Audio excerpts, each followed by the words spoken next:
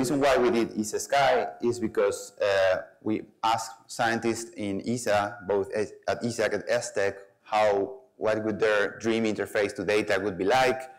And from everything they told us, we constructed this word cloud, and we figured out that what they desperately needed was to have quick access to the data, which sometimes is easier than others. So we set ourselves to develop something called ESASky, which is a web application that I'm going to demo to you in a minute, which sits in front of all the mission archives and and offers data to the users in a simplified way. It will fetch files from the underlying mission archives, and here you see that, of course, it also does it already with some of the Gaia tables. And the whole purpose of this tool is to simplify access to this data such that users don't need to know all the details. So users of this application are going to be shown physical words, no terminology from space missions, and we will always keep by definition this tool pointing to the latest, the highest quality data from all the different missions. So if you come here, you should expect to always get the latest versions of all the catalogs or all the pipeline products, etc., etc. It's already there. It was released this year in May, and we will welcome very much you to invite you to use it, to try it, and to let us know how could this tool be improved to make your work with Gaia data better. In terms of contents, the first release was in May, and we are planning a second release by the end of this year, which contains Gaia data. We actually have already one of the big catalogs from data release 1, and I'm going to show it to you very quickly. In terms of functionality, the first version shows you only imaging data and catalogs. That's why we have also already the Gaia data. Version 2 will have also spectroscopy, and version 3 will have time domain functionality. So you will be able to visualize things as a function of time. But we think it's already useful to show you how to access Gaia data also through this interface, because it allows you extra simple visualization features to the Gaia data that maybe you cannot find so easily somewhere else. So let's go to the application. This is what you see when you go to the application. You just find a little piece of the sky. You can zoom in or out. These are based on all sky maps generated with the Hillpix tessellation developed by the CDS, Centre de Données Astronomiques de Strasbourg, that allows to visualize huge amounts of data in these tessellated sky maps that are always light in memory. Okay. The nice thing here is that you can, of course, just click and drag, and if you come here, you can see the exact same part of the sky as you were seeing it in optical. You can see it in X-rays. So this is how this exact part of the sky looks like in X-rays. You can also see how that looks in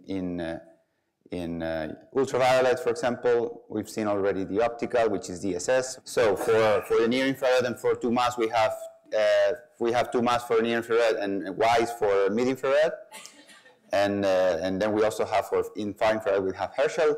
You can do this kind of tricks with anywhere in the sky. And because of these maps are progressive, they will adapt, the zoom level will adapt and give you the lightest memory with the highest pixel resolution that you can get at that zoom level.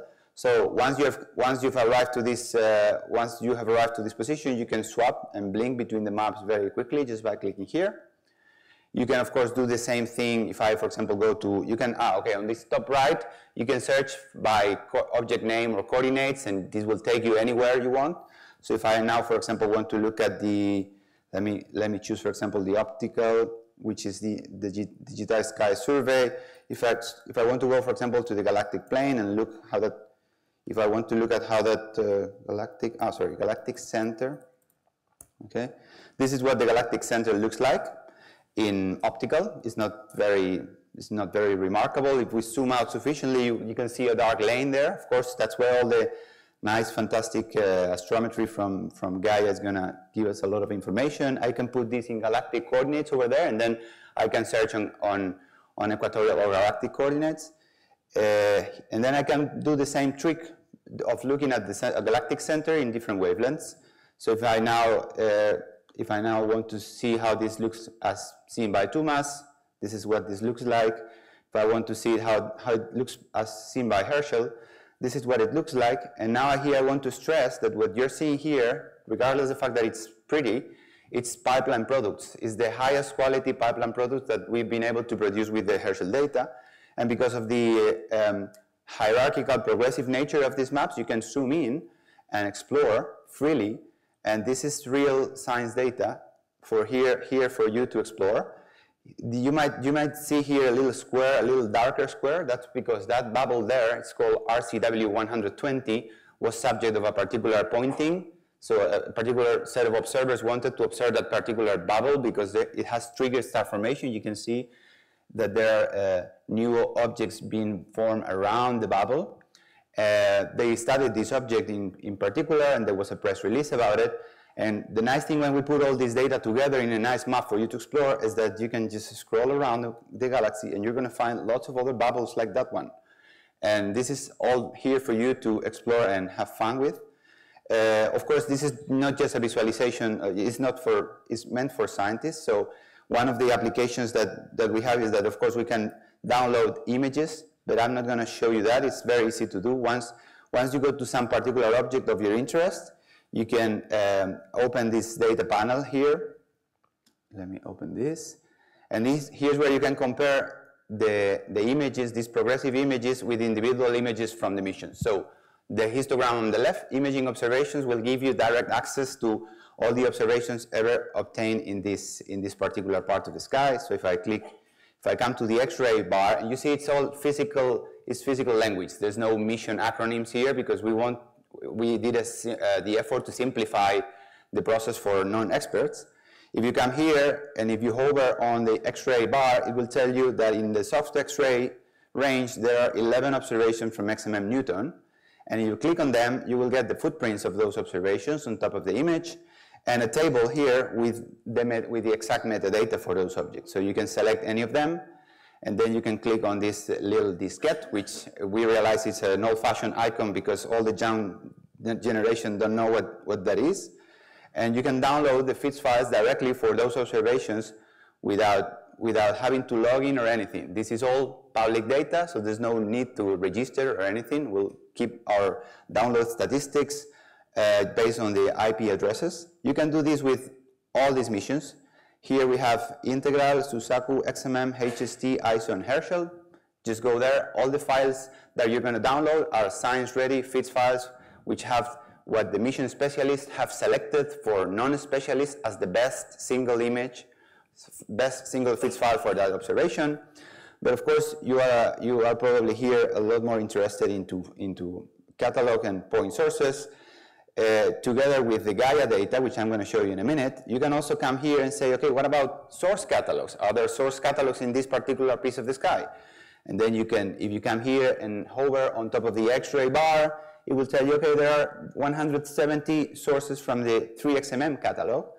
And these are these little blue squares. So we got a table with the sources here, and the sources are also here. If you click on them, you get a little, tooltip with more information about that particular source. These things are links to the corresponding mission archives, where you can actually get a lot more detail about how that source, which observation does it belong to, and or how was it generated. And actually, if we compare this with the X-ray image, you will actually see that the sources match pretty well the sources that you would see with your eyes. And that's why we think this is useful for all of you interested in the Gaia data, that you can, so I'm going to show you in a minute, you can put the Gaia catalogs and visualize and compare them with images from all these wavelengths in just a few seconds with a few clicks without having to download anything or register, okay? So we've checked those X-ray sources. As you can see, it's very interesting. There are lots of very simple discoveries that one can do just by doing that, what I'm just doing. Now I'm showing you ultraviolet sources around this galaxy. There are, of course, a lot more in the plane of M82. I can also do the same with optical, and in optical we have the Hubble Source Catalog version 1, which will be soon updated to version 2. We have the Hipparcos 2, we have Tycho 2, and we also have the Gaia DR1, for now just TIGAS. So I'm going to show you if there's any TIGAS data in some field, you will, in this optical bar here of the catalogs, you will get a little piece of the bar which is Gaia TIGAS. So I'm going to show you, for example, now how you can actually look at for example, the Hubble source catalog. I didn't mention that in the optical, we've also done some work of doing these very large all-sky progressive maps with all the HST images.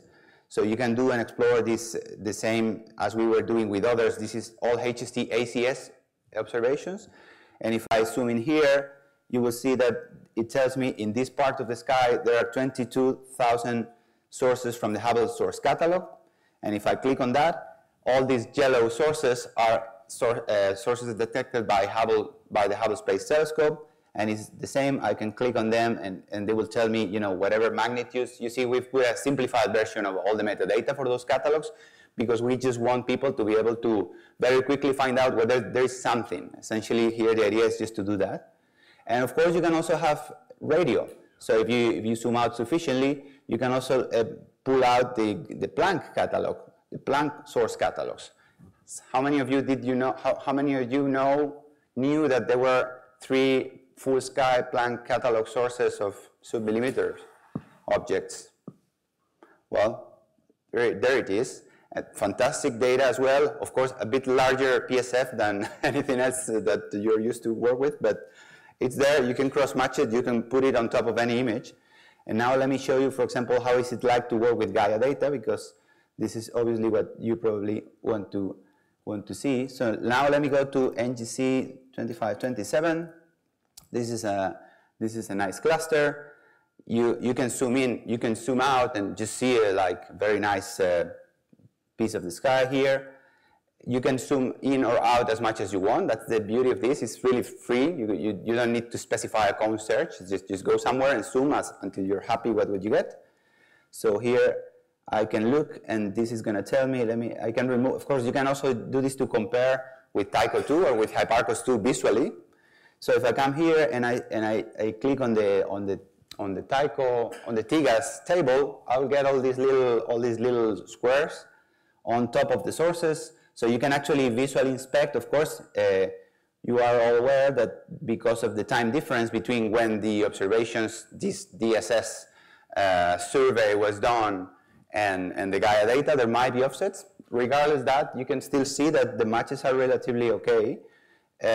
We have put in this table here the positions with their accuracies, parallaxes with their errors, and proper motions, and the average, the mean G magnitude.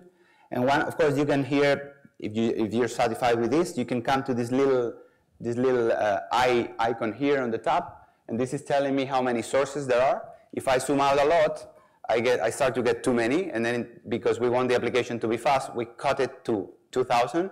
So if I zoom out and refresh the search, it will be, I will click on this refresh. It just searches again into the database and then shows me all the sources. And then here I have below 2,000, but if I go even farther away, I load the sources, and then it tells me, okay, I'm showing you just the 2,000 brightest objects. That's just says that it's fast, okay? So once I'm here, let me actually zoom in a little bit because I want to get them all. I want to have a complete sample in this part of the sky. So I can click on this little diskette icon and download this as CSV or VO table. No need to register in this case particularly. And there is another nice feature which is enabled thanks to the VO, the Virtual Observatory, which is that this little button here which says Send Table to SAMP App. That just means that if there is any VO, any Virtual Observatory tool that can listen to messages, will get this table. So I click here, and then this says, okay, this application is sending a table. Do you accept the connection? Yes. And the table appears here in my TopCat. And as Mark already showed very nicely the other day, here I have full access to this table, just the selection, and I can do very quickly the simplest search for in the proper motion space, and then I can very quickly discover that actually here there is a cluster in the proper motion space. So I can, this is of course just for demo, I can select a little group here and say, okay, let's call this my cluster. I can add a subset, and then I can look at the parallax distribution for these sources. And I just do a histogram with the parallaxes, which are also here, and then I also Topcat to show both. And if I zoom in here, you will discover that, interestingly, there's a cluster which we knew, but the beauty here, we think, is that you can do this, the same type of very quick exploration of data, anywhere in the sky. And that's, that's why we thought it would be useful to show this to you. Final thing, because we need to go for lunch, if you zoom out completely, you get the whole sky, okay? And then let me go to the galactic center again. So you get the whole sky, and then you might want to, you could ask, so what happens if I want to get all the XMM, all the X-ray observations from XMM in the whole sky? Well, we cannot give you the many thousands of observations, and what we have done to simplify your life is to make to create something called MOC, which is another protocol from the virtual observatory, which is a simplified full coverage map, which is also a HillPix map. And this is the combination of all the X-ray XMM observations ever taken in the sky, in this half of the sky, for you to explore. And I can bring up the same, for example, all the ultraviolet observations. So what you see here is all the ultraviolet observations. You can also do the same with HST observations. And now I'm going to make you, I'm going to make you a little question, because HST has been observing for so many years. Of course, there are a lot more HST observations than observations from many of the missions. And you might realize all these little yellow squares are actually actual HST footprints of the observations, which have been simplified. And I have a question for you. What would you guess is this line that crosses the galactic plane is here. There is another line here, which has been heavily observed by HST. What would you guess that is? Anyone dares? Correct, the ecliptic. Lots of planets. If you actually zoom into those stripes, you will see pictures of Jupiter following each other, because Hubble has been following them up, and there have been lots of them over the times. You can, of course, do the same with Herschel, and then this is going to show you all the Herschel far infrared observations ever taken, and with ISO, and with also Suzaku data, which is an X-ray mission. And we think this is really cool because it gets you access to some sort of data, which this is showing all the observations ever taken in this full range of wavelengths from X-rays to radio or submillimeter in just one map, and without you having to deal with the complex data that is lying behind. This is taken care of by the software. So that was more or less what I wanted to show you. There are a few other features. You can, for example, also make a snapshot. So you can go to some region, select, put on the TIGAS catalog on any region, and then make a screenshot of that for your proposal or for whatever you want. And then you can also send the application to some given position. So, for example, you can start it with sending it to certain object with certain wavelength, and it will start up like this. And then, well, there's a whole help that you can probably just check here if you're interested. The whole point of the presentation is to let you know that Gaia data TIGAS is already there, that we will keep adding, of course, the full table and all the subsequent data releases. And we would like to welcome your feedback on it, because this is just another way of exploring Gaia data. And I think this is it. Thanks for your attention.